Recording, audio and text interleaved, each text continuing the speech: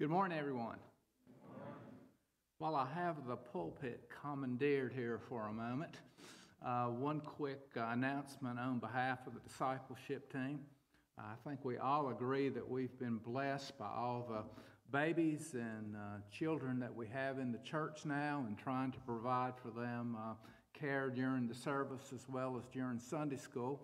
But while that's a blessing to have so many, there's some work that goes along with that as well. So we've had a faithful group that has stepped up and has been doing that, but they could use some support and some additional help. So if that is something you'd be interested in doing, that you feel that you have a heart for children to either contribute as a helper or as a teacher, just let Heather Jackson know, or Terry Burkett, or Danny, or just any of those folks can get you plugged in.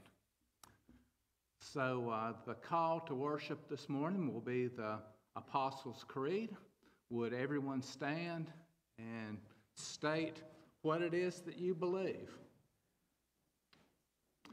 I believe in God the Father Almighty, maker of heaven and earth, and in Jesus Christ, his only Son, our Lord, who was conceived by the Holy Spirit, born of the Virgin Mary, suffered under Pontius Pilate, was crucified, dead, and buried.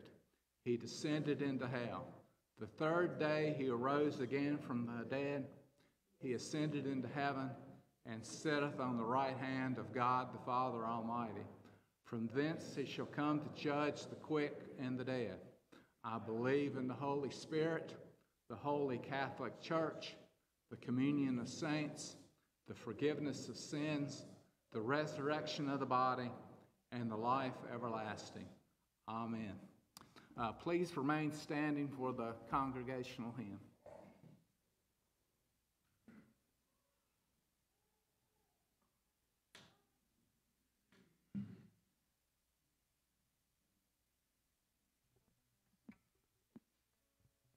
Let's wait for the trade-off. Please, please sing with us, King of Glory, and trust in God.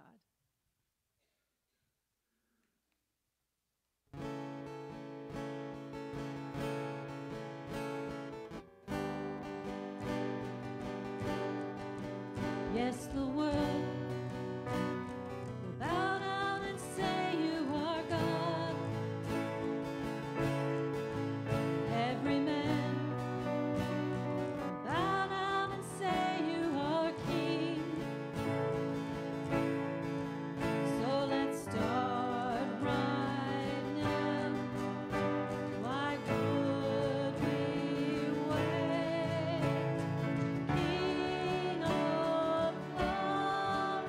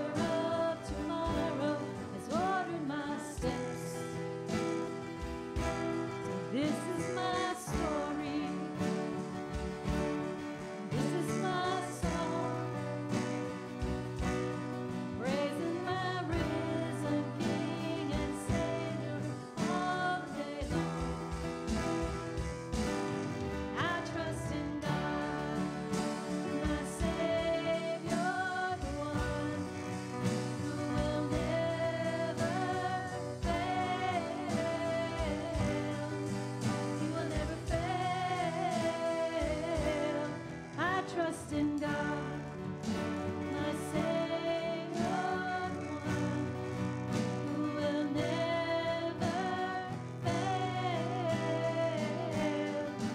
He will never fail. I sought the Lord, and He heard, and He answered. I sought the Lord, and He heard, and He answered. I sought the Lord, and He heard, and He answered. That's why I trust Him. That's why I trust Him. I sought the Lord, and He heard, and He answered. I sought the Lord, and He heard, and He answered. I sought the Lord, and He heard, and He answered. That's why I trust Him. That's why I trust in God, my Savior, the one who will never fail. He will never fail. I trust in God, my Savior, the one who will never fail. He will never fail.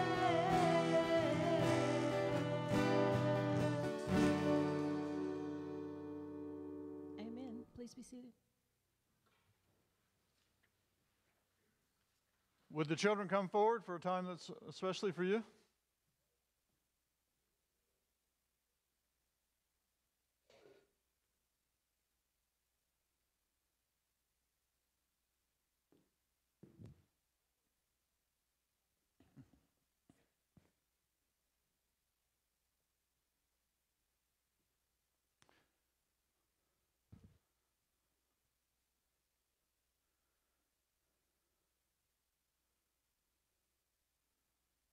Well, good morning. Just say good morning, ladies and gent. We have one gent. Yeah. It's good to see you guys. I want to talk with you a little bit about a story you're going to learn more about downstairs. But before that, I want to ask you a question. Is anyone having any fun this summer? And what are you doing to have fun? Anybody want to share something you're doing this summer? Yes? Okay. That's cool. That's always good. That's fun. Yeah. Ah, cool. That'll be fun. Anything else? Well, I bet it includes some swimming, right? Does any of your fun this summer include any swimming? Going to the pool, that's always fun, right? So I brought a float. What makes a float float? Air. You got to have air in it. Okay, let me see if I can put any air in this. I don't know. This is an old float. It doesn't want to come apart. Uh-oh. Here we go. You ready? See if I can get any in here.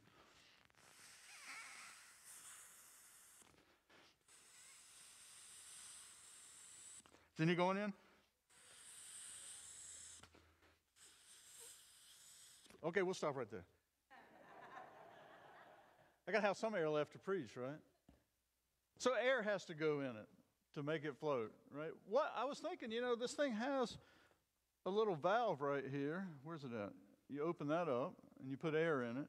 So I was thinking, but wouldn't it work okay if I put Kool-Aid in it?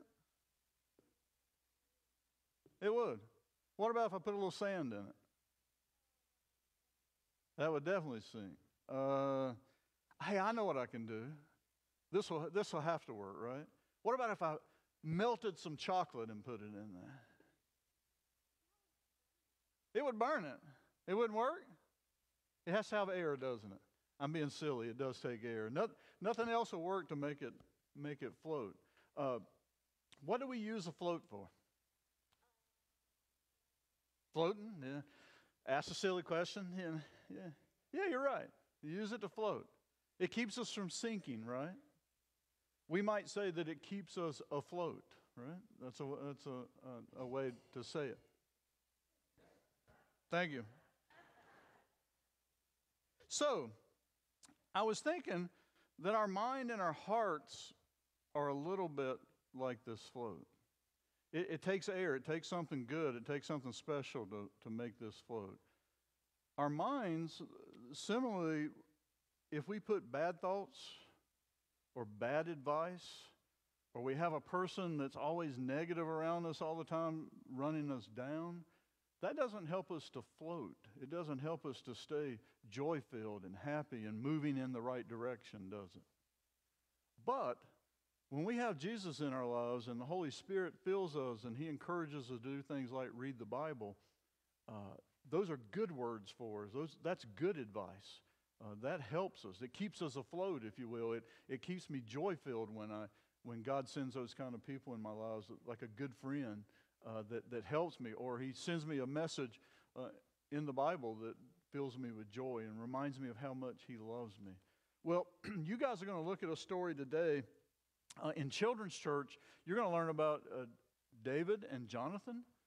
And King Saul was jealous of David. In fact, he was out to get rid of him. But God sent someone special to David's life. He sent a really good friend, Jonathan. And Jonathan just built David up. He helped him be excited and encouraged even when he was down. He even warned him a time or two when his own dad was trying to get David. So we could say that God kept David afloat by that good person, Jonathan, in his life. And God can do that for us. He encourages us when we're down. He walks with us. You're going to learn today that God is our comfort, and He's always with you, okay? Well, let's pray together and just thank God that He's always with us, okay? Thank you, God, for being our comfort. Thank you for always being with us. In Jesus' name, amen. Thanks. You guys can go back.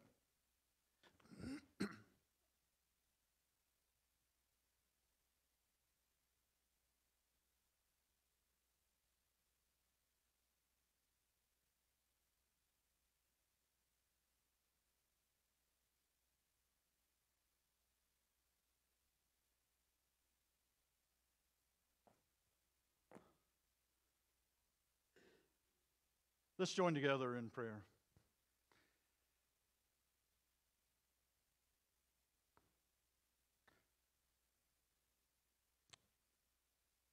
Father, we praise and adore you. You know, Lord, as the rain fell yesterday, I was reminded anew that you provide all our needs.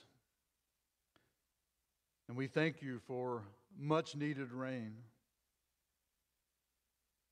And Lord, we thank you for all that you provide, for food, for shelter, for clothing. We thank you also for your guidance, for your comfort.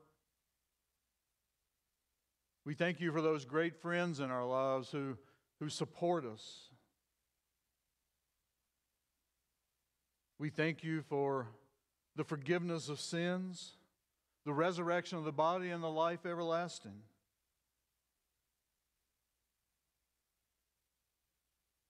Lord, some of us and our loved ones and friends are in need of an increased measure of comfort. We're in need of an additional provision right now. Some among us may be struggling financially, perhaps from poor choices of our own, perhaps from circumstances beyond our control. We pray, Lord, for wisdom, that we might begin to change our situation, that we might be more disciplined in our finances. And we pray, oh God, that you would also provide. Perhaps some are looking for better employment. We pray that you would open up those opportunities. Lord, some among us continue to struggle with grief. Maybe we've been in a season of grief and it's been difficult. We pray, oh God, that you would come and be our comfort. Lord, some are dealing right now with emotional struggles. Been a lot of tension and anxiety in their lives. We pray that you would come and be their comfort and be their peace. And Lord, some, of course, among us have physical ailments. We are perhaps facing procedures, or we're facing treatments or ongoing therapy. We have a source of pain maybe that no one seems to be able to diagnose. Lord, whatever it is, we ask that you would come and be our comfort, that you would be our strength, that you would be our healer. All this and many other prayers we lift up to you in the name of Jesus, the one who taught us to pray, saying, Our Father, who art in heaven, hallowed be thy name. Thy kingdom come, thy will be done on earth as it is in heaven. Give us this day our daily bread, and forgive us our debts, as we forgive our debtors. And lead us not into temptation, but deliver us from evil. For thine is the kingdom, and the power, and the glory forever. Amen.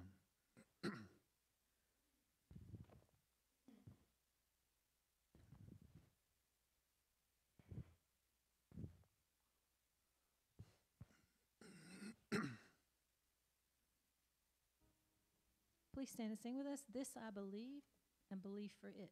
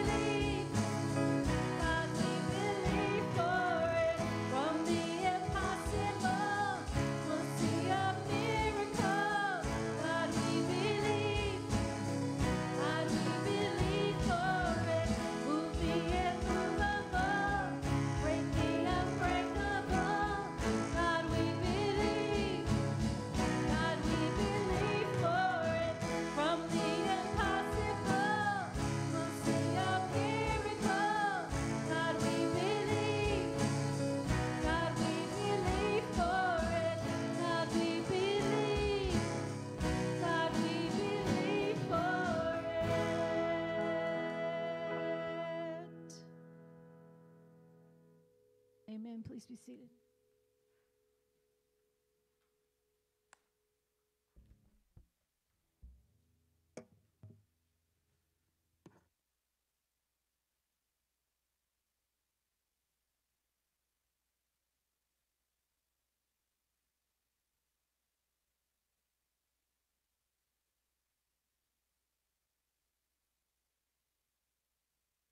Amen. Thank you for leading us. And I know we've sang this, I believe, for a long time. I asked you to, and thank you for leading us in that, Holly. But it fits so well with this series on the Apostles' Creed, and I'm deeply moved by that song. So thank you all for leading week after week.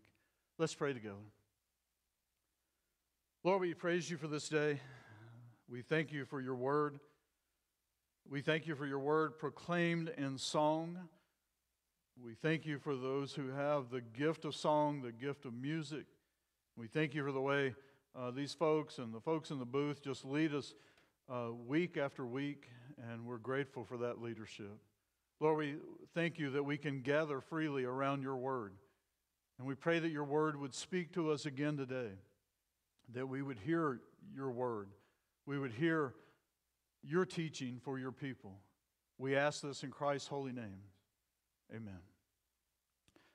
Well, I want to read from short passages, but just from several passages. First, from 1 Corinthians 15, verses 51 to 57.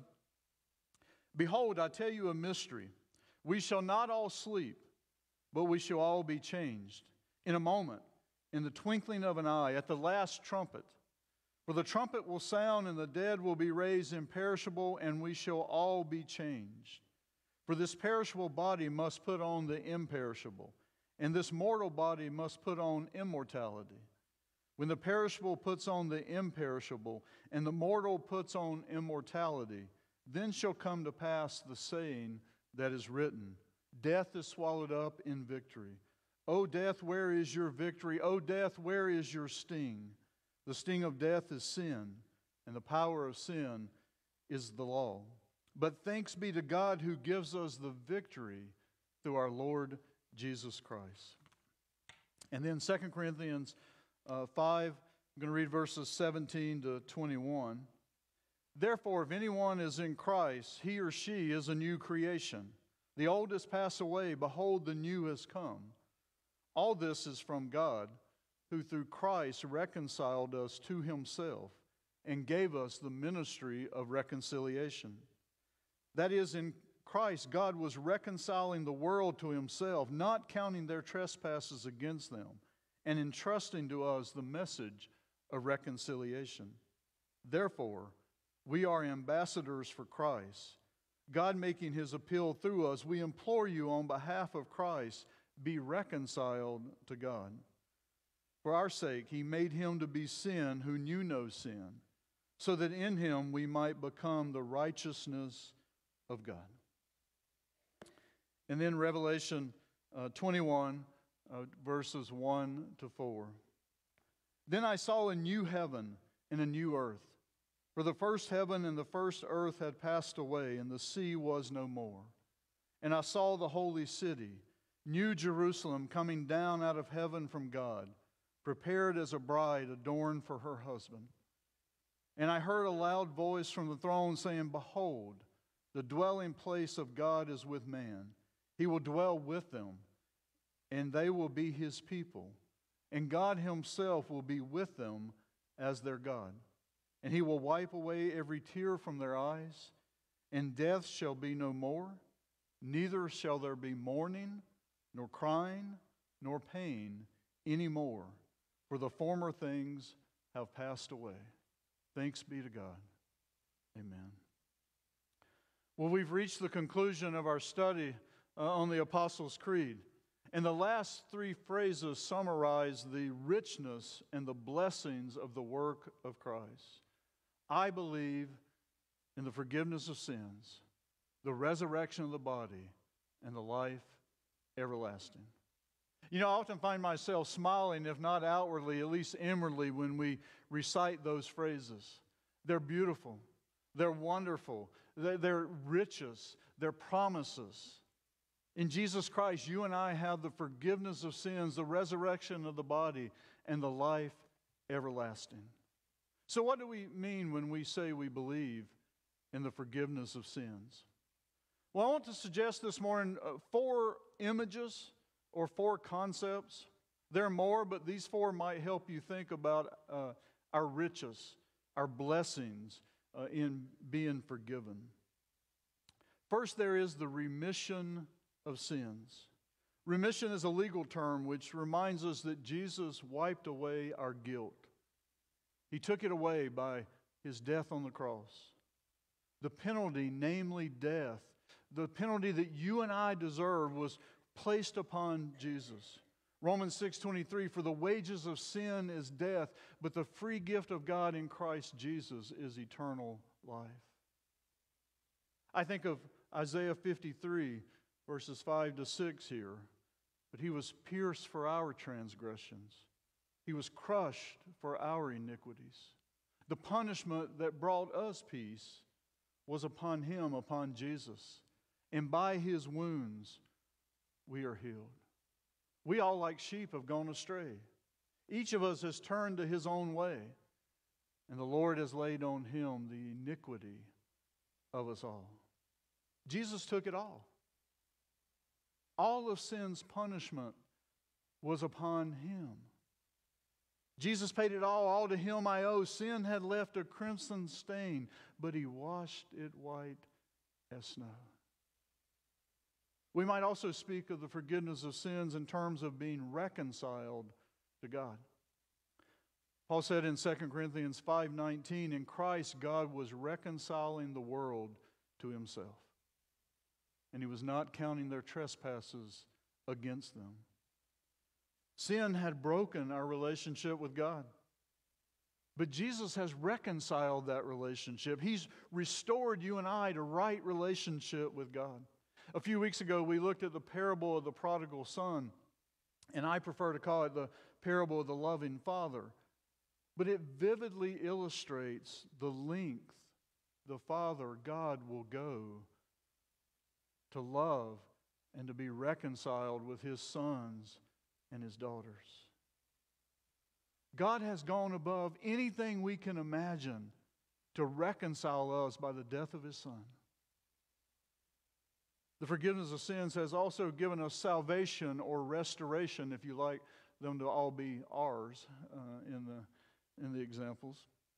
Salvation expresses at least 2 notions.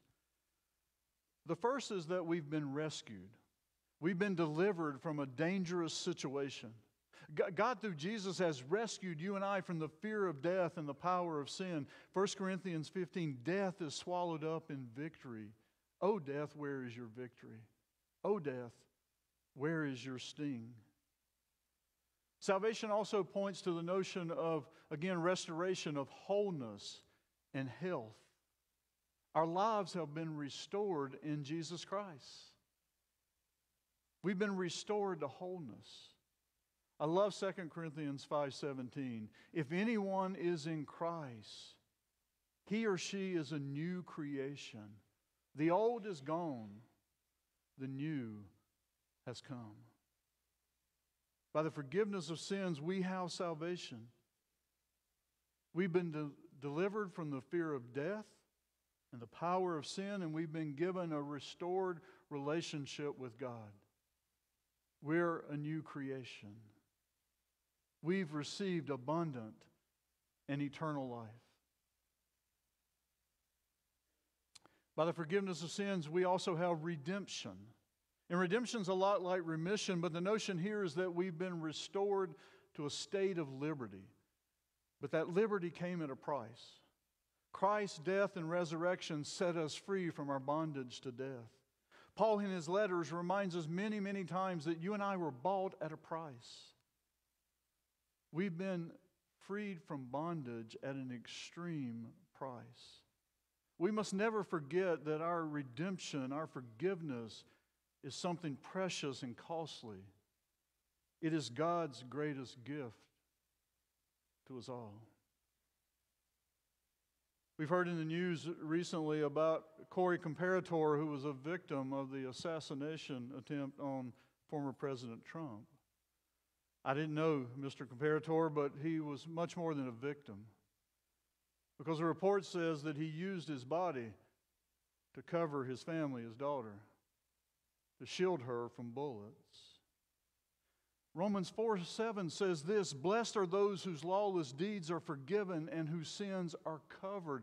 Christ has covered us. Our sins have been covered by Jesus. He's completely shielded us from all of sin's penalty. Think about that. It's as if Jesus is over us, shielding us from all that Satan would bring against us, all of sin's penalty. So when we recite the creed, please remember the great love of God and the high price that He paid for the forgiveness of sins.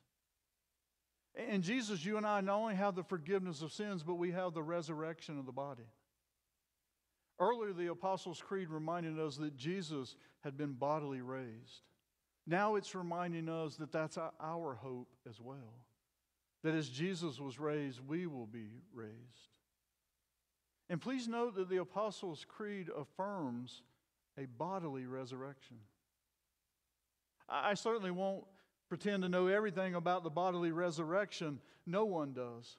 But the promise in Christ that Paul reminds us of in 1 Corinthians 15 is that in a twinkling of an eye, our bodies will be raised and they'll be changed. They'll be raised. The perishable will become imperishable. The mortal will become immortal. Death will be no more. Death will be completely swept away. And not only death, but every form of sorrow, illness, everything that has plagued our bodies here will be gone. John Eldredge, in his book, All Things New, remind us that everything our old age can strip away from us will be washed away in the new heaven and the new earth. Eldredge describes it this way: we will burst forth into the new creation like children let out for summer break, running, somersaulting, cartwheeling into the meadows of the new earth. I'm trusting he's right, because I've never been able to do a cartwheel here on earth. I'm counting on doing the first of many in the new heaven and new earth. I get jealous when I see Gabby the other week's doing these aerial flips without using her hands. I'm like, really? I can't even do it with my hands. But in the new earth, I'll do the first of many. More importantly, I'm trusting God's word, that in the twinkling of an eye, you and I will all be changed. I'm trusting God's word, Revelation 21:4, that there'll be no more crying, nor mourning, nor death. Think about it. You and I will be free from grief. After conducting more than 150 funerals, I'm looking forward to that. In fact, 11 years ago today, I stood in the pulpit in the chapel and had to tell you that my 22-year-old nephew had been shot and killed the night before. I'm looking forward to never getting that kind of call in the middle of the night. You and I will never stand over a grave again. What a promise we have. What a hope we have. And Paul says in 1 Corinthians 15, without that hope, you and I may as well close up shop and go home. But praise be to God, we have that hope in a flash, in the twinkling of an eye. The last trumpet's going to sound, the dead will be raised imperishable, and we will be changed. Death will be swallowed up in victory, and we will have everlasting life. Actually, we're already beginning to experience that new life now. We're experiencing a taste of it in our relationship with God. It's a foretaste of everlasting life. The forgiveness of sins, the hope of the resurrection, and all the abundant blessings we have is a foretaste of what we will receive in full in the new heaven and the new earth. You see, everlasting life is not just the notion that life goes on and on and on. Everlasting life is life in all its fullness. It's a life restored to the perfection of the Garden of Eden. A promise of everlasting life might not seem so appealing to some of us if it was just an eternal life like we have now. But that's not the promise. The promise is of a complete transformation, a complete restoration, life to the full, life perfect as it was meant to be before we marred it by our sin. I want you to think about that, beloved. I think God wants you to think about that. He wants you to marvel at that. He wants you to long for that promise. Think about it. In life everlasting, there'll never be another war. Ever. We won't hear of a murder. We won't hear of a traffic fatality. We won't even hear of a robbery. The word cancer will not exist. No more surgeries. No more aches and pains from the ravages of aging. You can finally throw all those pills away. You want to experience anxiety and depression? You'll never need to soothe yourself again by binge eating ice cream and watching reruns of Friends or any other sitcom for that matter. We won't experience dementia or autism or any other disorder. You'll never cry yourself to sleep at night again because of your pain or the pain of a loved one. And I don't think that's just pie in the sky and the sweet by and by. I believe that's John's vision. I believe that's a promise. It's a sure promise given by God. John in Revelation 21:1 saw a new heaven and a new earth. He said the former things had passed away. The things I mentioned and many more will all be gone, and the new will come. Earth will be restored to the glorious way it was before we messed it up with our sin. I do believe it'll be the Garden of Eden restored. And I think the best thing about that is the promise John heard in Revelation 21, verse 3. Behold, the dwelling place of God is with man, and he will dwell with them, and they will be his people, and God himself will be with them as their God. When I hear that, I tend to automatically go to Genesis 3:8, where we're told that God walked with Adam and Eve that morning in the cool of the morning. He walked in the garden. And it's told there as if that was an everyday occurrence. That was a regular occurrence that God walked with them. Now, Adam and Eve in this case hid because they had sinned. But think about this. Because of God's grace in Jesus, we will intimately walk with God and will never have to hide. Revelation 21:27 tells us that there won't be anything unclean or detestable or false to mar the new heaven and the new earth. We won't have any sin to hide. There will be no guilt, no shame. Instead, we're going to walk in a perfect and deep relationship with God. It's great to walk with Him now, but we can't even imagine how good it's going to be to walk with Him in this intimate way.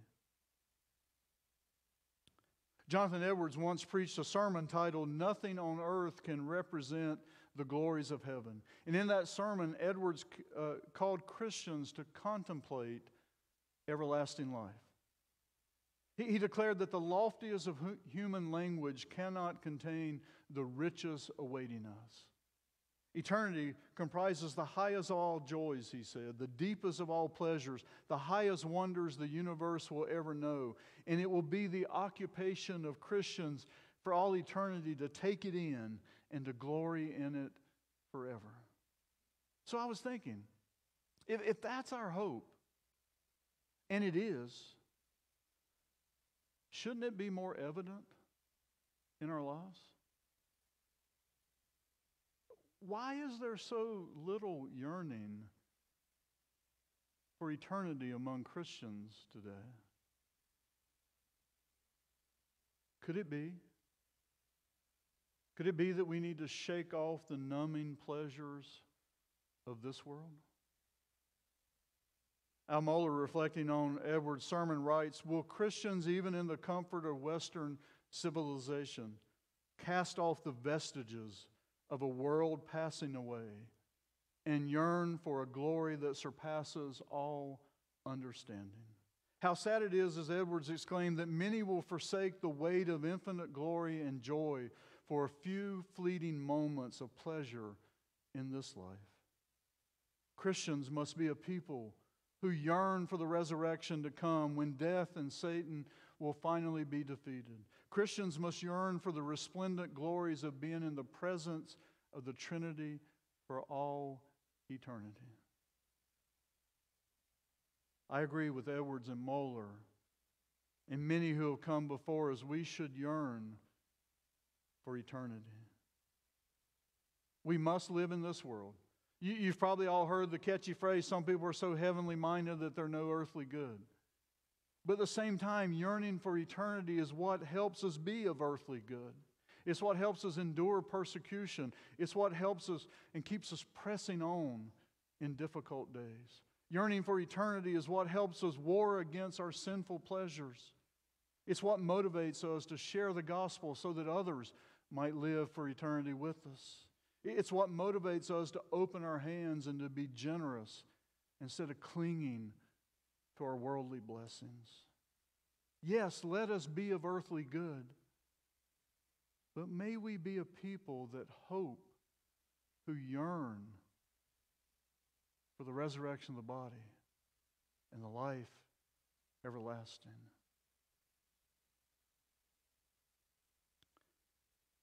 Well, I want to conclude this series on the Apostles' Creed by reminding you that the creed ends with the simple word, amen. So let it be. But the Apostles' Creed is as much a prayer as it is a statement of faith.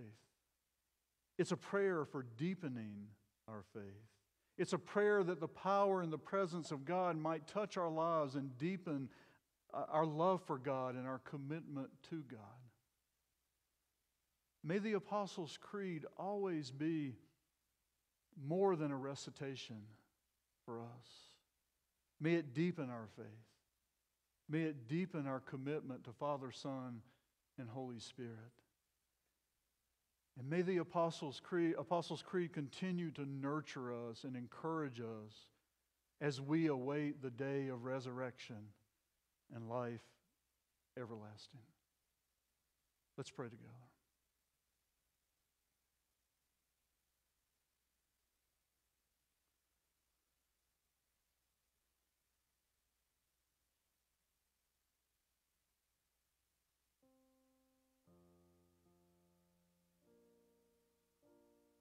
Come, Lord Jesus, come. We yearn for your return, and we yearn for the resurrection of the body and for life everlasting. And I know we don't always, and I know I didn't as much when I was younger, for sure, but part of me's seen enough in this old world, and I pray, come, Lord Jesus, come. We look forward to the day that we'll never stand over a grave again. But we praise you that when we do now, we do so with the hope of the resurrection of the body and the hope of life everlasting.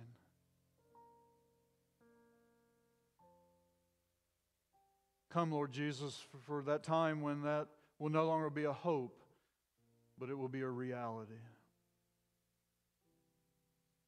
We praise you. We adore you. We thank you that you would sacrifice your Son that we might have the forgiveness of sins.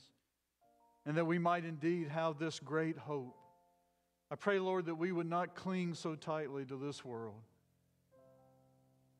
but we would prepare our hearts and our minds for the world to come. Fill us with a yearning for the resurrection of the body and the life everlasting. In Jesus' name, amen.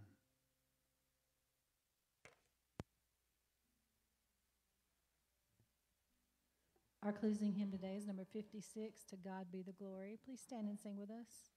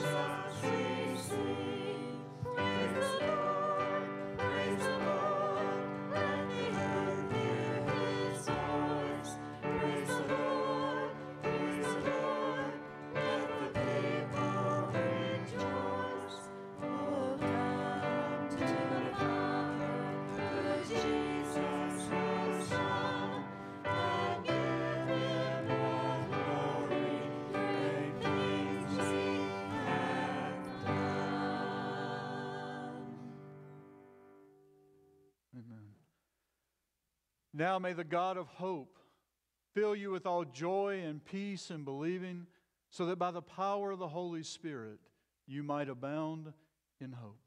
God bless you.